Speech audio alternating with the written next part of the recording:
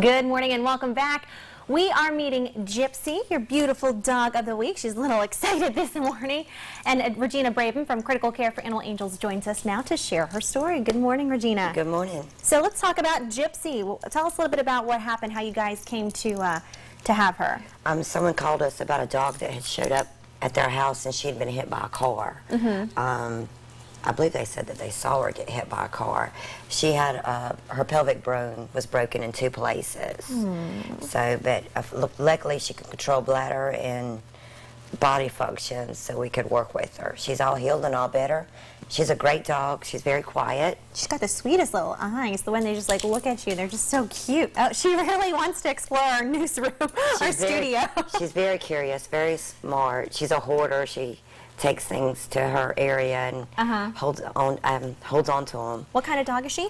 She's an American Staffordshire Terrier. Do you know how old? Could you guess how old? 3-year-old. 3-year-old? Yep, she's about 3. She's had puppies before, but she's spayed, she's microchipped.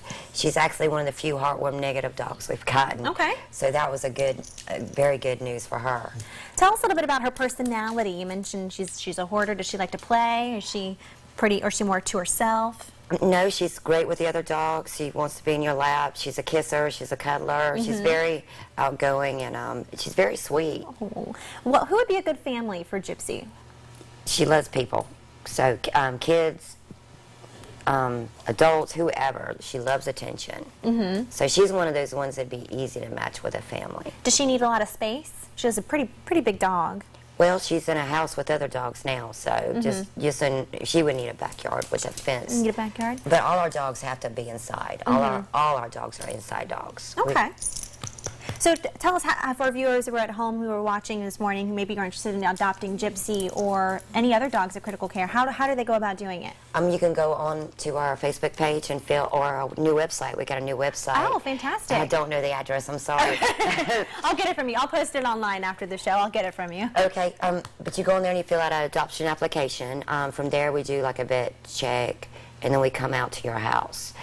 We deliver every one of our dogs. So, and that's to keep them safe, because we do have dog fighters try to get our dogs sometimes. So if anyone's interested in Gypsy or anyone else, they can just look it up online and be able to get a new home and a new dog and a new home for them? Right, or they can just call us, and this weekend we'll be at Tractor Supply. All right, I'm so sorry, Regina, I'm getting told I gotta go, but thank you so much for joining us this morning. And if you want to adopt Gypsy or anyone else, just check out the group's Facebook page. That's facebook.com/criticalcareforanimal.